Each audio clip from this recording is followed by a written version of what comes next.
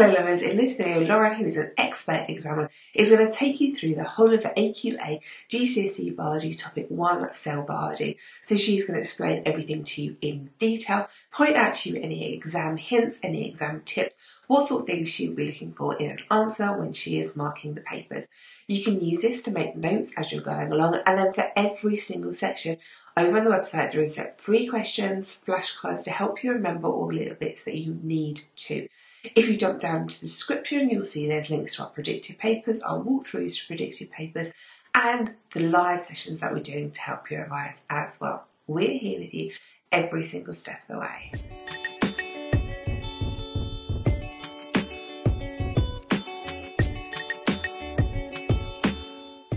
Animal cell structure. So we need to be able to label a basic animal cell and to know what all the parts of the animal cell does as part of the function of the cell. So first up on the outer edge we have the cell membrane, then we have the cytoplasm. These little dots are representing ribosomes. You're very unlikely to need to be able to label ribosomes in a diagram in the exam. If they've got like lots of little dots all the way across the cytoplasm of the cell, that's just to kind of represent the cytoplasm. So it would be very specific and they look like special circles if they are talking about the ribosomes.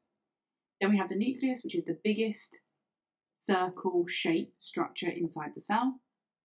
And then we have the mitochondria. So these are normally little kind of oval shapes with wiggly lines inside. That's on a diagram how you would recognise that it's a mitochondria. So the cell membrane's function is to control the entry and exit of substances into the cell. The cytoplasm is where chemical reactions happen inside the cell. The ribosome's function is to do protein synthesis, which means to make proteins. The nucleus's function is to control the cell activities. And the mitochondria's function is it's where aerobic respiration happens, and that provides energy for the cell. Now let's do the same with plant cells.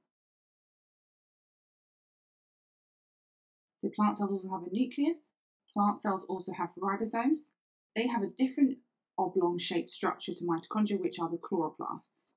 Again, these will look different to mitochondria. They'll be oblong-shaped, but they often normally have little stacks of or disc shapes inside instead of wiggly lines. That's how you know it's a chloroplast. Then we have our mitochondria. There's normally a large space area, which is the vacuole or the permanent vacuole. Then the inner edge this time is the cell membrane and the outer edge is the cell wall. So I've filled in all of the functions of the parts that we've already looked at in the animal cell. For the new parts, the chloroplast's function is to absorb light energy for photosynthesis. This whole phrase is something you need to learn for the exam. The permanent vacuole contains cell sap, but its function is to be able to support the cell structure.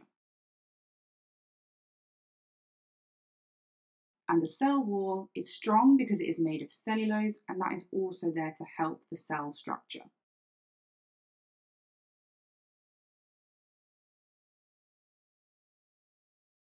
If you're comparing animal and plant cells, there are only 3 differences, which we've already spoken about. So the 3 features that are found in plant cells that are not found in animal cells are the cell wall, the vacuole, and the chloroplasts.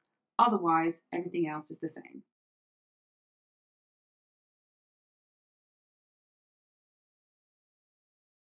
Both animal and plant cells are classed as eukaryotic cells. The word eukaryotic is used to describe any cell that has a nucleus, and that inside the nucleus is where the DNA is kept. So because both plant and animal cells have a nucleus, they are both eukaryotic cells.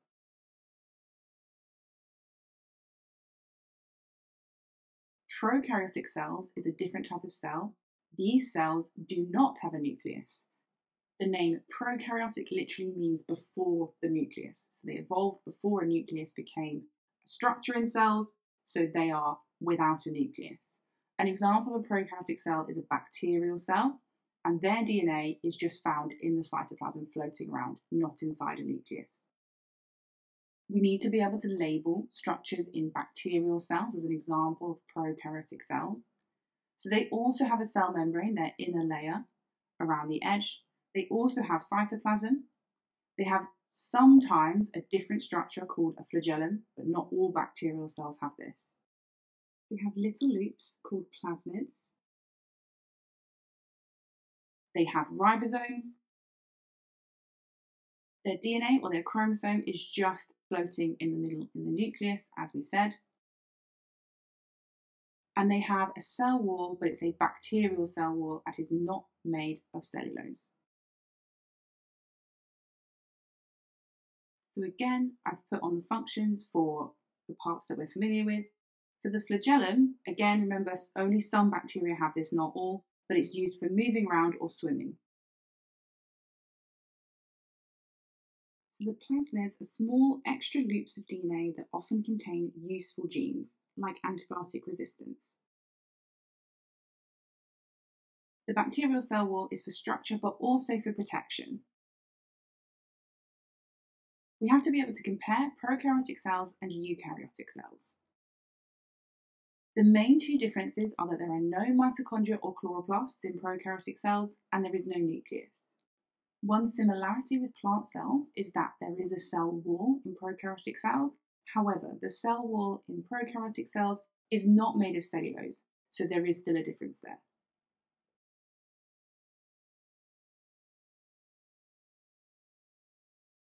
These diagrams we've looked at are very basic cell diagrams, but most cells don't look like this. Cells change their size, shape, and internal or subcellular structures to carry out specific functions in organisms. These are known as specialized cells. There are some specific examples of plant and animal specialized cells that we need to know. Root hair cells are one example of plant specialized cells. You can see here I've labelled all the structures we were labelling on our basic plant cell, but there's some things that are different. No chloroplasts, this elongated shape, for example. All of this is to help the root hair cell carry out its function, which is to absorb water and mineral ions from the soil. Xylem and phloem are two other types of specialised cell in plants that we need to know. They're highly specialised because they're very different from normal basic cells, and they transport substances around the plant. That's their function. Phloem transports sugars and amino acids, and the xylem transports water. Some animal examples we need to know. So a sperm cell, again, I've labelled all the structures that we're familiar with from the basic cell, but you've also got the flagellum, which is allowing it to help it swim to the egg, which is one of its main functions. A nerve cell, again, very similar. We can label all of those similar structures from the basic cell that we can see, but the difference in the shape here, the really long axon, is to help transmit electrical impulses across long distances. And finally, muscle cells. These cells have lots of mitochondria, so although they look pretty basic, actually they contain a lot more of mitochondria than a normal basic cell because they need that to provide the energy to contract, which is their function. You should be able to recognise these specialised cells, but also be able to label all of the structures that we normally label in a basic cell on these cells that look slightly different. Cell differentiation. Cells become specialised through the process of differentiation. This is where different genes are turned on or off in each cell to change their shape or the number of subcellular structures that they have. And this is what allows them to become adapted to carry out a particular function. Undifferentiated cells, so cells that have not yet differentiated to become specialised, are known as stem cells. So you can see here I have a stem cell, and then that stem cell can go through the process of differentiation to produce red blood cells, or a neuron, or epithelial cells, or white blood cells, or muscle cells, or bone cells. It depends on what that process of differentiation looks like in the cell, determines what cell it's going to look like at the end. Differentiation is different between plant and animal cells. Plant cells mostly have the ability to differentiate throughout their whole life, which is what makes cloning plants possible, because you can cut off a piece of leaf or stem tissue and those cells can differentiate into root cells, and you can create a new plant that way. Animal cells are not like that, and they do not have this ability.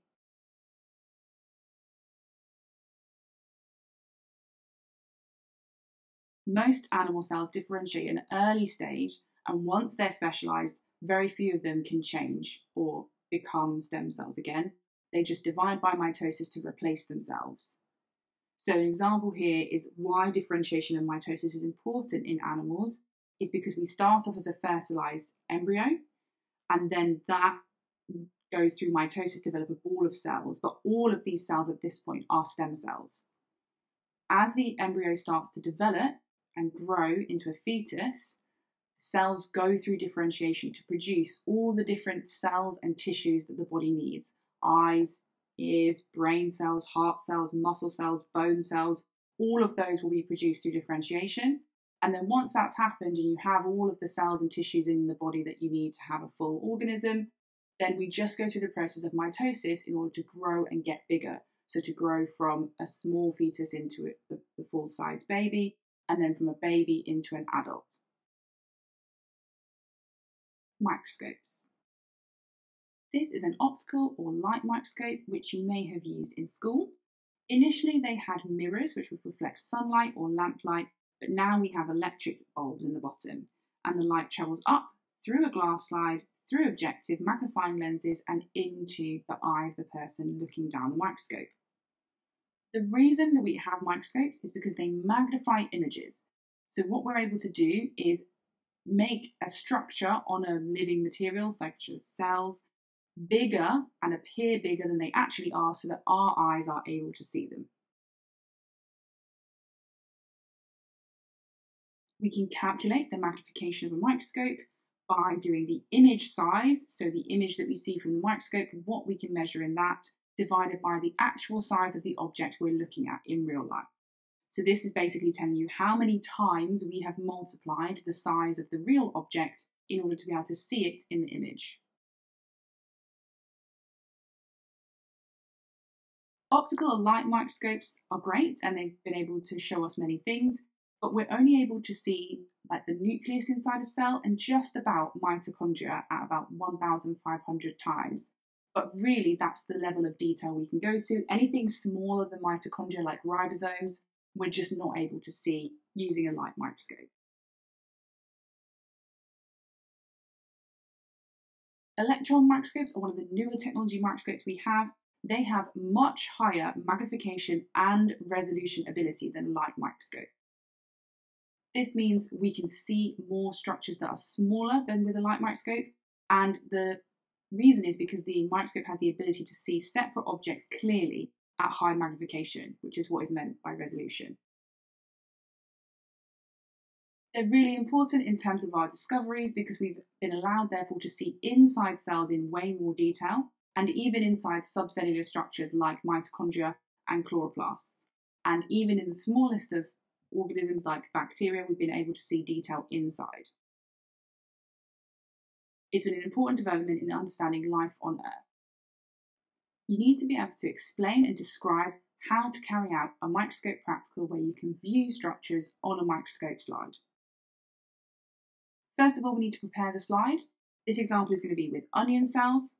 So you would add a drop of water to a microscope slide. You would take a very thin piece of tissue, in this case onion skin. It would need to be thin so the light can pass through it. We then need to stain it, in this case with iodine, so that we can actually see the structures inside the cells, like the nucleus and the cell wall. Then you would need to lower gently a cover slip on the top of your stained tissue to cover it before you put it on the microscope. So when you go to put it on the microscope, you would put it onto the stage. So your microscope slide goes onto the stage of the microscope and it's held in place by stage clips.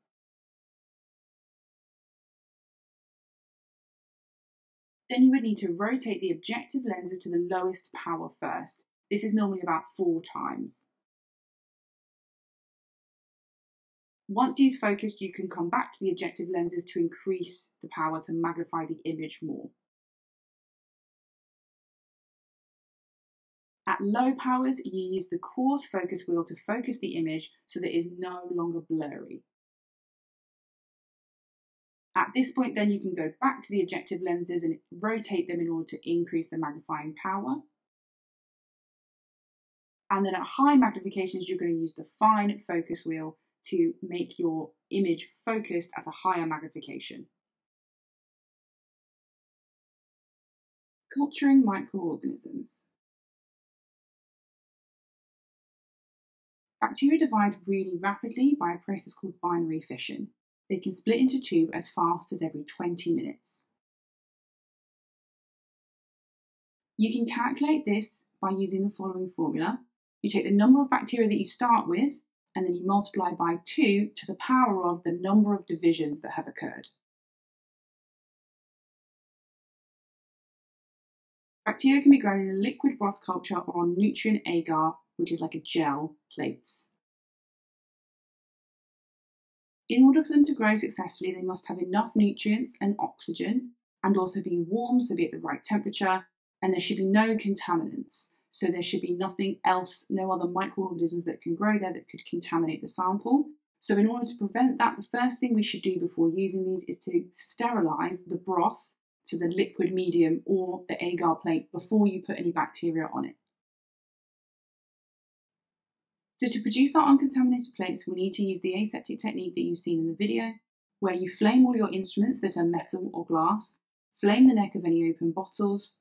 Don't place anything down onto the bench. You should be holding it at all times. Once you need to put it down or you're finished, you can put it into disinfectant. You should disinfect surfaces and your hands before and after you carry out the practical. And you should always work near an open flame, which produces a hot airflow and carries any contaminants away from where you're working on the surface. After you've made your plates, for example, if we're going to look at antibiotic resistance and have put some discs on top of some bacteria on a plate, you need to incubate them at 25 degrees so that we don't get any pathogenic bacteria growing. We need to loosely tape the lids shut to have a lid sealed on top, but not completely sealed, so the bacteria can still have oxygen in order to be able to grow. The plate should also be placed upside down so that no condensation can fall on the bacteria. Once we've left our plates to grow for a few days, we should observe the colony growth and look for any clear zones around our antibiotic discs. You can then measure the diameter in two places, normally at right angles to each other, and then use a mean of these two values and pi-r² formula to calculate the area of the clear zone around the disc. Larger clear zones around the disc will mean that more bacteria have been killed, and so the antibiotic is better or stronger. Chromosomes. DNA is a long molecule that forms a twisted double helix. Sections of DNA are called genes. DNA is a really long molecule, so it has to coil up and coil up and coil up to form solid structures called chromosomes to fit inside the nucleus. Inside the nucleus, chromosomes are normally arranged in pairs. You can see them here in humans. There are 23 pairs of chromosomes in the nucleus of every cell in the body.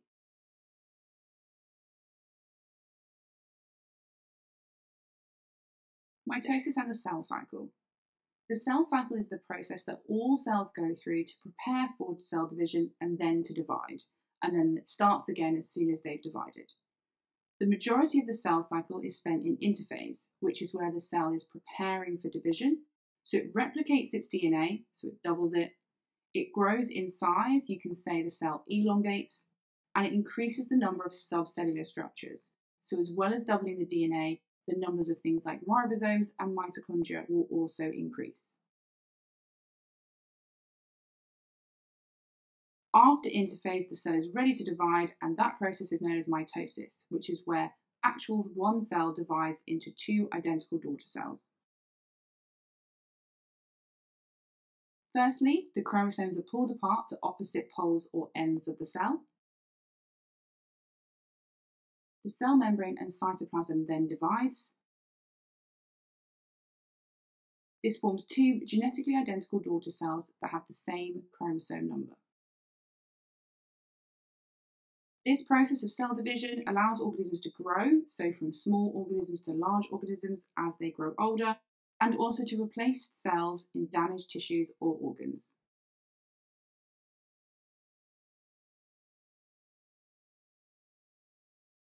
Stem cells. Stem cells are undifferentiated cells which can produce different cell types through the process of differentiation. We've looked at these already before. There are 3 different types of stem cells or sources of stem cells that we have to know. The first is embryonic stem cells. These can differentiate into nearly any type of animal cell. Adult stem cells, which can be found in bone marrow, can differentiate into some type of animal cells, for example blood cells, but not all types of animal cells.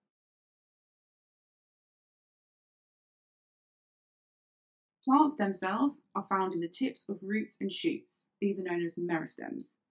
They can differentiate into any type of plant cell. We mentioned before that plant stem cells can have this ability to differentiate throughout the whole of their life, and this is how we can use it to clone plants. This means we can make lots of plants really quickly, and that's useful in some cases because we can save rare species from extinction.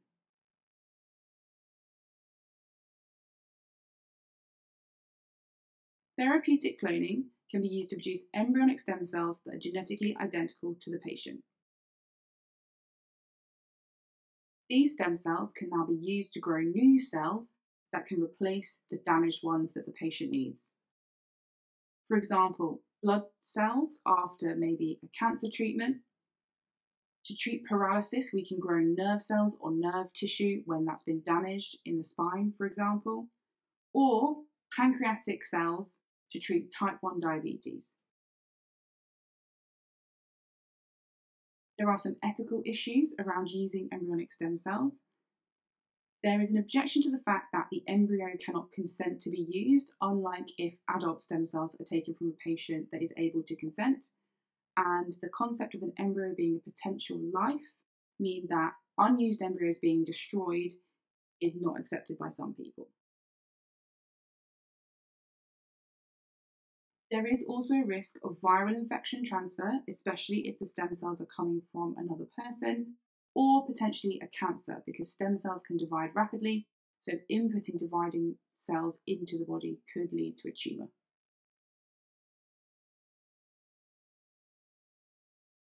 Diffusion is the net movement of particles from an area of high concentration to an area of low concentration.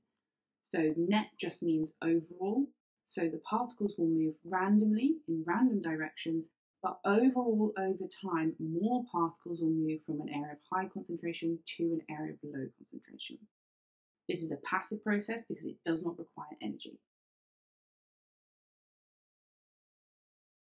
In terms of what's diffusing into and out of cells, mostly oxygen and glucose will be diffusing into cells as these are needed for respiration, so they get used up and will be in low concentration inside cells. Carbon dioxide and urea diffuse out of cells. These are waste products from metabolic processes, so they will build up inside cells and be in higher concentration, so they will diffuse out. There are 4 factors that affect the rate of diffusion. One is the concentration gradient. If you increase the concentration gradient or difference in concentration, then you increase the speed of diffusion. If you reduce the distance that particles have to travel, that increases the speed of diffusion. Mostly this is done by reducing the membranes needed to cross or pass through in order to be able to get from one place to another by diffusion. Increasing the temperature increases the rate of the movement of particles, so that increases the speed of diffusion. And increasing the surface area of the membrane that particles have to cross also increases the speed of diffusion. There's more space for them to get across the membrane. All exchange surfaces will have adaptations to maximize the rate of diffusion. So exchange surfaces are places in organisms where majority of diffusion happens, and these are why they have this adaptation. They will all have thin walls, a large surface area, and good blood or air supply. Thin walls, such as having 1 cell thick walls in the small intestine in the villi, helps to reduce the diffusion distance and therefore speed up diffusion. A large surface area, obviously we know, increasing the surface area increases the rate of diffusion. And a good blood or air supply is ordered to maintain a steep concentration gradient. So if constantly substances that are diffusing through are being moved along to create a low concentration gradient behind them, that means that diffusion keeps occurring in the right direction that we want it to happen.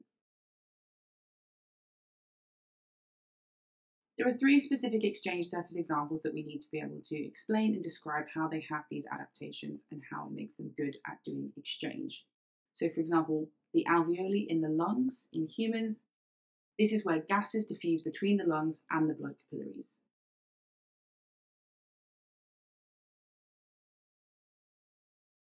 The villi in the small intestine, this is where small molecules, so amino acids, glucose, fatty acids and glycerol, which are the products of digestion, diffuse from the small intestine into the blood in capillaries.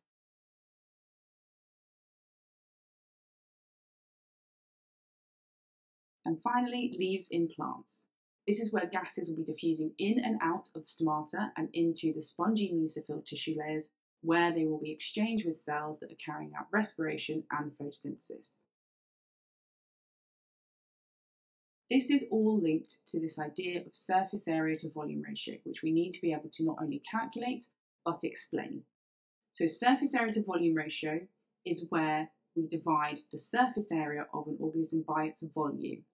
And we've gone with cubes here to give you an example, but the idea is that the larger the organism becomes, the smaller their surface area to volume ratio becomes. If you look at my cubes, and if we think about diffusion, the distance between the centre of each cube and then to the outside or to the external environment is much greater in the larger organism with the larger length of size of the cube. So compared to its volume, the distance between its volume and all of its outer edges is longer.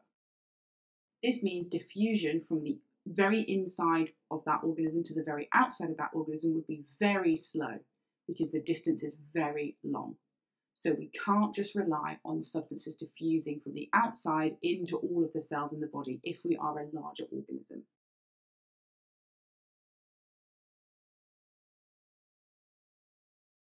Single-celled organisms, like this example I've got here, do not need an exchange surface like the ones we've just looked at, because they have a very large surface area to volume ratio, because it's a short distance between all of their internal sections to their external surface membrane.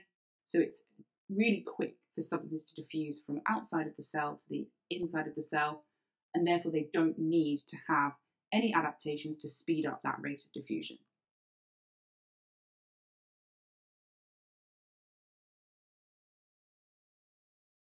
However, the larger an organism gets, the smaller its surface area to volume ratio becomes. So it needs these specially adapted exchange surfaces like alveoli, like villi, and then a transport system like our circulatory system in order to increase the rate of diffusion of substances into and out of every cell in the body so that it can happen fast enough for processes like respiration and photosynthesis to occur. Osmosis is the net movement of water molecules from a dilute solution to a more concentrated solution through a semi-permeable membrane. It's really important when you're writing this definition in the exam that you say water molecules, because it's only water that moves by osmosis, and that you get the dilute and concentrated the right way round, and you don't forget to add the part about a semi-permeable membrane. This could be a 3-mark definition, so it's important to have all of that learned as part of your definition for osmosis. When we say a semi-permeable membrane, what we mean is a membrane that lets small molecules through but not large ones, for example, a cell membrane. You can get artificial semi-permeable membranes as well, and they can use those as an example in the exam, so it's not always something that happens just through cells. Just like diffusion, it's a passive process because it does not require energy.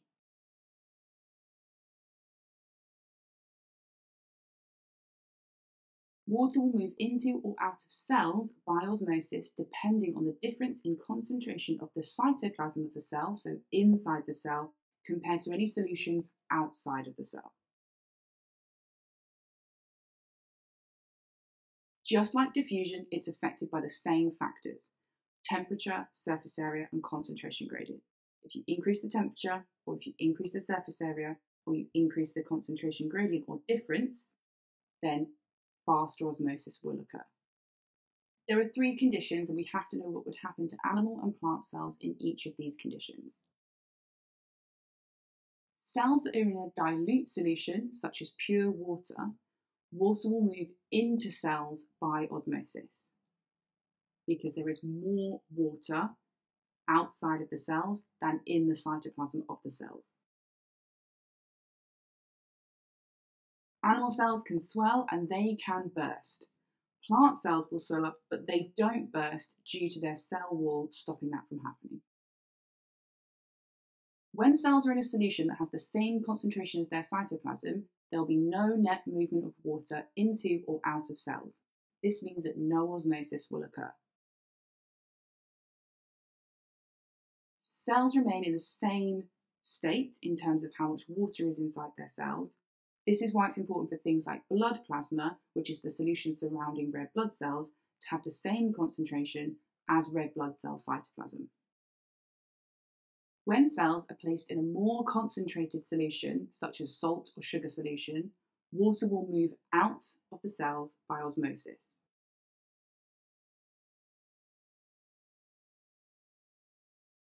Animal cells can shrink and shrivel up. In plant cells, they don't shrink and shrivel up as much because their cell wall is very strong and stays pretty much in its shape. But the vacuole will shrink and the cytoplasm can pull away from the cell wall in extreme circumstances. Now you'll notice in each of these I've used the same phrase about where water is moving to and from, and I've used the phrase by osmosis. That is really important. If you are answering an osmosis question in the exam, you have to use the word osmosis when you're describing not only where the water moves from and to, but how it moves, as in by osmosis. We need to be able to explain how we can do practical methods in order to observe osmosis happening. So this is an example, and most of the examples you'll see are where we use different concentrations of either salt or sugar solution, and we put a piece of plant tissue into that solution. This can be any plant tissue: aubergine, potato, red pepper, carrot. It doesn't matter what the tissue is, as long as it's got plant cells, because these cells will not shrivel or burst. We want them to just change in terms of their mass.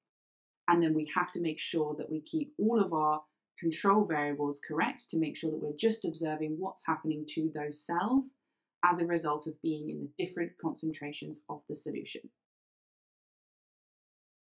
So in nearly every example of this practical, your independent variable is the concentration of solution, because that is what is being changed.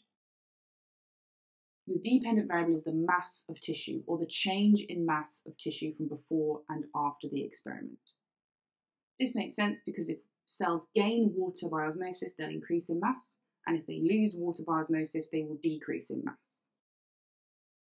There are many control variables in this experiment. For example, the volume of solution. The time that the plant tissue spends in the solution should be the same for all the different concentrations. The length and volume of the tissue pieces, so how you've cut them, they should all be the same size, but rather than saying size, use the words length and volume, because we're trying to make sure that they have the same surface area to volume ratio, because that can affect the rate of osmosis. The same type of tissue should be used, so from the same potato or from the same type of potato, for an example, so that there isn't differences between the cytoplasm of the cells. There should be no skin on any pieces of tissue because skin is made of a different type of cells and this can be waterproof, so this can affect osmosis. The temperature of the solution should also be the same. You can either do this experiment in a water bath to keep it the same temperature, or at room temperature is fine. Remember, control variables should be anything that could affect the results of the experiment, and in this case it's anything that could affect the rate of osmosis in each of these different solutions. The other key thing to remember is that when we are weighing and measuring the mass of the tissue, after it has been in the solution, we need to blot our pieces of tissues dry to remove any solution so that doesn't affect the mass. I've got an example of a graph produced from data from this experiment, and always need to remember that when we are looking at graphs like this, often they will ask you to show the concentration of the tissue. How could you use this graph to work out what the concentration of the cytoplasm of the cells in these pieces of plant tissues is? So if you plot percentage change in mass against the concentration gradient, and then you look for where the line of best fit crosses the x-axis, which will be 0. So at that point, there is 0 change in mass. So we know that there's no water moving into or out of the cells. Therefore, in this case, the concentration that is closest to the cytoplasm of the cells in this example is 0.6 molar. So this is how you would use these graphs. It's always looking for where the line of best fit crosses the x-axis at 0, where that means there is no change in mass. Because that must mean that the concentration of the solution and the concentration of the cytoplasm of the cells is the same. So there is no osmosis. Active transport is the movement of particles from low to high concentration against their concentration gradient using energy. This is not a passive process, unlike osmosis and diffusion, because it requires energy from respiration.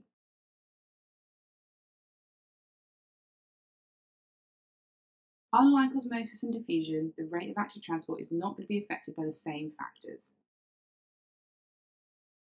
It's mostly affected by the rate of respiration. As the rate of respiration increases, the rate of active transport increases. This means that it can be affected by the number of mitochondria in a cell or the availability of oxygen. If this isn't there or present, then less active transport is going to be able to take place because there'll be less respiration happening. It can also be affected by the number of carrier proteins. So the reason active transport requires energy is because we're using proteins in the cell membranes to actively change shape and move molecules from one side of the membrane to the other. We need to know 2 examples of where active transport occurs in cells. Plants, it's the root hair cells. These transport mineral ions against their concentration gradient from the soil into the root hair cell. The animal example can be found in the cells that are around the villi, which line the small intestine.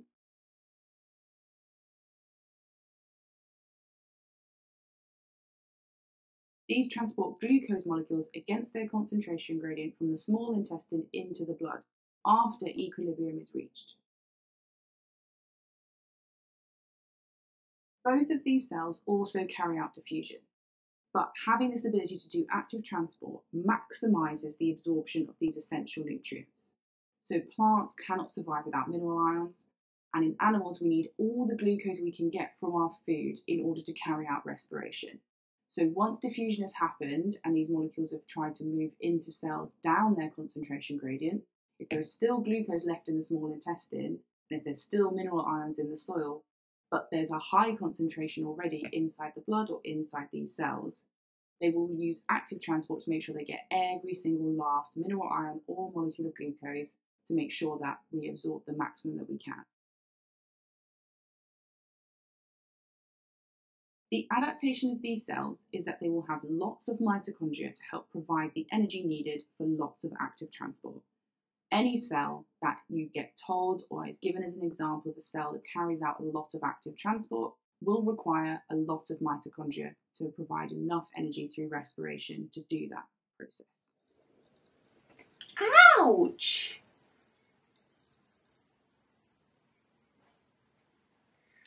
This is why in some videos I explain scratches.